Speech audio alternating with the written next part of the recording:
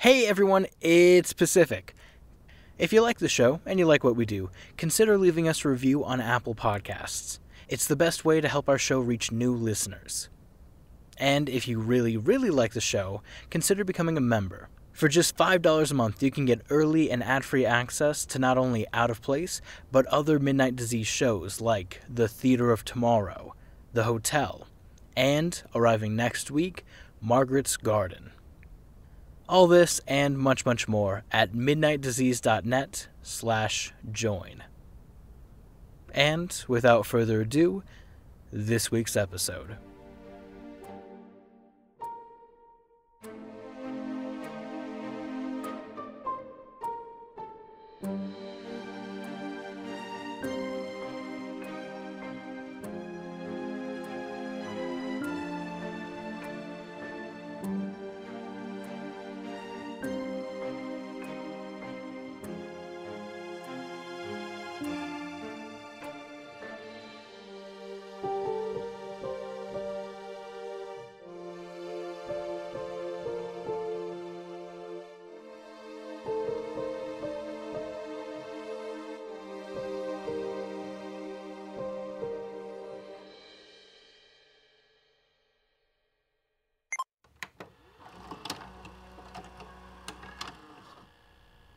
I was a few minutes late getting to the Carruthers Institute this morning. Miss Arundel tutted at me when I walked in, doing that pursed lips thing she does. I think it's her version of the selfie face. I told her I got there on the bus and she called me a naughty boy. I wasn't too keen on getting caught up in that conversation, so I said something about having to get on with cataloguing a box of Tudor nails and headed down into the archives. I got the bus because I had to see Lola off at school. She's Mike's niece. His sister Abby died recently and her father raises her now, and he had to head off somewhere for a week for work. So me and Mike are looking after her. That sort of crept up on me. Suddenly we're looking after a 13-year-old girl. I thought, that's couples stuff, isn't it? I didn't say so out loud, but Mike got the vibes off me. Of course he did. It happened so quickly, and I don't know what to think about it. I haven't had that conversation with Mike yet. He seems to believe I'll go with the flow and we'll all be inviting neighbours round for fondue and cocktails before we know it. But I'm not so sure. Anyway, Lola got dropped off at school by her other uncle, and I got in late. I forgot all about that when I saw the box waiting for me in the archives. It had been brought down via the freight elevator before I arrived. It was a knee-high wooden crate with the Carruthers Institute's address on a label stuck to the lid. A package on the top had an envelope taped to it, so I picked the package up and felt it had the shape and weight of a brick. The envelope contained a piece of paper which read, "For the attention of the head archivist." It was signed Mr. Havisham. The same Mr. Havisham who had sent me a stream of these items, presumably so I could archive them among all the other thousands of potsherds and medieval nails in the Institute's archives. I turned back to the package I'd taken out of the crate. I unwrapped it and saw it was a chunk of grey stone. Limestone, I'd guess. It was from a larger piece that had been broken and it had the remains of carved lettering, but I couldn't read it. It wasn't English. At first I thought it was a gravestone, but it was much bigger than that. There were 8 large pieces of stone in the crate, along with dozens of smaller ones. I assembled them on the floor of my office, which took some doing. It was a very heavy jigsaw puzzle where the edges didn't all line up properly. In the end I had a carved stone slab, 6 feet high and 2.5 feet wide. It was covered in inscribed lettering. It looked like it had been broken up deliberately. The smaller parts had been splintered off impact points, as if the slab had been attacked with a sledgehammer. The inscriptions were in an alphabet I didn't recognise at first, but there wasn't much doubt about what the language was when I saw the Star of David at the top of the slab. Unfortunately, I don't read Hebrew, but there isn't a shortage of people in London academia who can. I took a couple of photographs of the assembled slab and sent it to some likely-looking professors at the London School of Jewish Studies. I made up a story about the slab being found in the cemetery. I was still guessing it was some kind of grave marker, one that had been deliberately destroyed. It wouldn't be the first Jewish gravestone smashed to pieces by dickheads with sledgehammers. I got a reply after lunch. I hadn't expected one to come so quickly, or at all, to be honest, but after a couple of hours typing up a handful of Roman roof slates, there it was, from a Professor Fenton, who thanked me for my interest in such a subject and professed curiosity at the slab's origin. He attached his translation and asked me for more information about the slab and where it had been found. I still haven't thought of how I should reply. The language was indeed modern Hebrew. It read, "In memory of the 73 souls who died here at Golders Green, 14th January 1889. For the crimes of Kosminski, all have suffered." Golders Green seemed a logical place for a Jewish memorial to be, since it's one of the prominently Jewish areas of London. Except, as it turns out, it wasn't a particularly Jewish area of London until after the Second World War. Most of the Jews in London then were in the West End, where the synagogues had been established, although thousands more emigrated from Russia after pogroms there in the 1880s. I'd guess you could have found Jews anywhere in London in 1889, although 73 seems an awful lot to die in one place, even in a place where lots of them lived. It seemed a lot of people to die anywhere, regardless of religion. I don't remember any Golders Green disaster or massacre, and a quick search showed no great loss of life happening in Golders Green or anywhere else in London at about the right time. In our timeline, at least.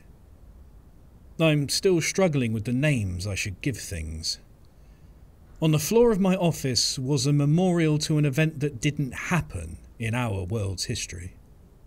It happened, I'm sure of that. It remembered real people who died real deaths. They just happened to be somewhere else. A different Golders Green in a different London. Then there was Kosminski.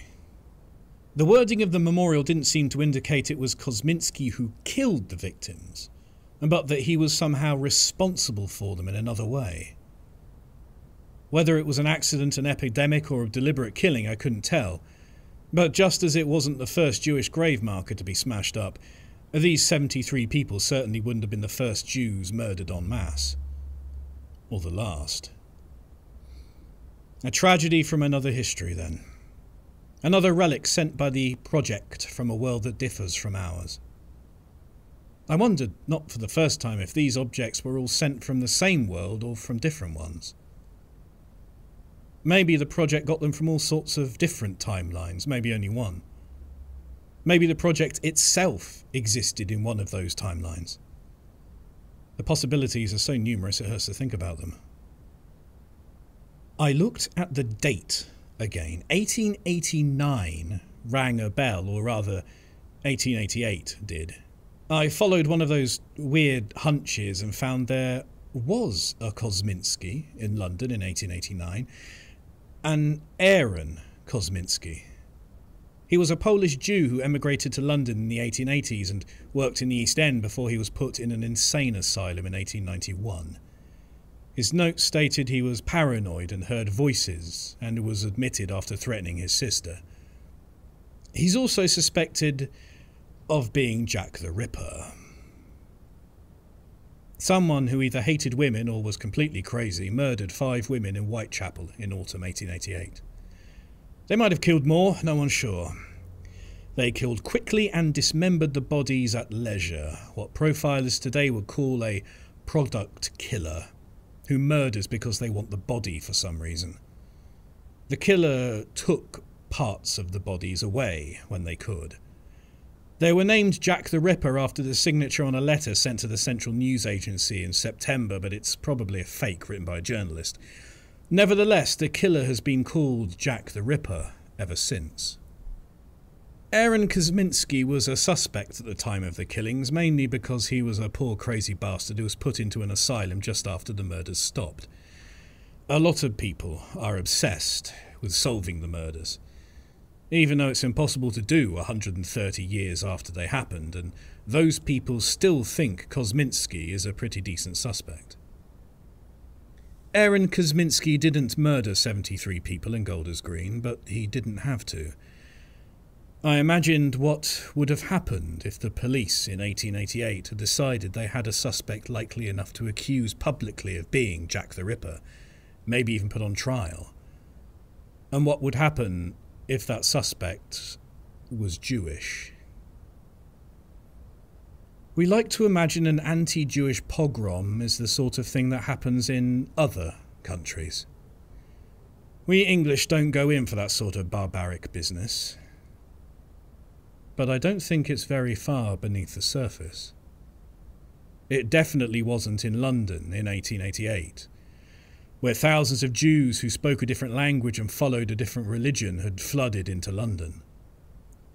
People today are quick enough to whinge about immigrants stealing their jobs, whether that's actually what's happening or not. I hate to think what it was like in the 1880s, fueled by the sort of newspapers that would invent letters from a serial killer to pump up circulation. Jews had been pretty much illegal in Britain until the 18th century. There was a riot against Jews in the Welsh town of Tredegar in 1911. It wouldn't have taken much of an inciting event to kick off a massacre of Britain's Jews. An event like an immigrant Jew being publicly named as the first serial killer of the mass media age. I have no idea if Aaron Kosminski was Jack the Ripper. He didn't have to be. All that mattered is that the people of London thought he was. Golders Green wasn't even a Jewish area at the time, but 73 people died there because of what Aaron Kosminski did, or what everyone believed he did. How many died elsewhere? There were tens of thousands of Jews in London. In a London where memorials like the one in my office were common, there might be far, far fewer. Somebody smashed the memorial. I couldn't tell whether it had been destroyed soon after it had been set up or was broken more recently. I could almost feel the hatred radiating off it. Britain is supposed to be a tolerant and enlightened place, but how far away are we from doing the sort of things we like to think only other countries do? I wrapped the sections of the memorial up and stored them under the shelving. The day was over by then. Mike had texted me to say he'd picked up Lola from school and was playing computer games with her.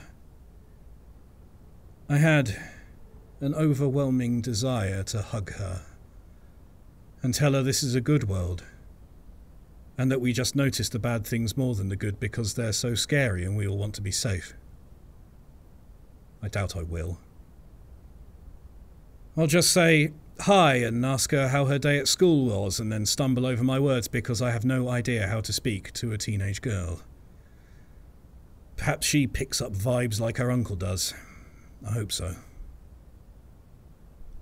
I've only known the girl for 2 days, and already I want her to live in a better world. I wish I knew how to make that happen. I feel like all the artifacts the project sends me are things to keep her safe from. Or maybe warnings about how the world might turn out if we're not careful.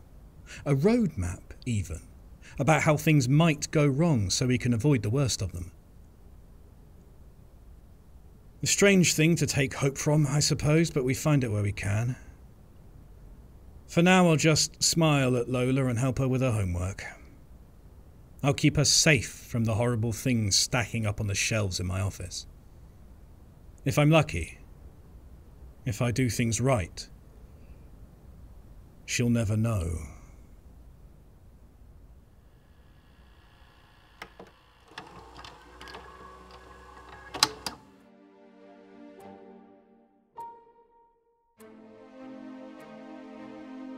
Out of Place was created by Ben Counter. Sound design was done by Pacific S. Obadiah. If you like this show, consider checking out other Midnight Disease productions, like The Theater of Tomorrow, The Hotel, Lake Clarity, SCP Archives, and Margaret's Garden.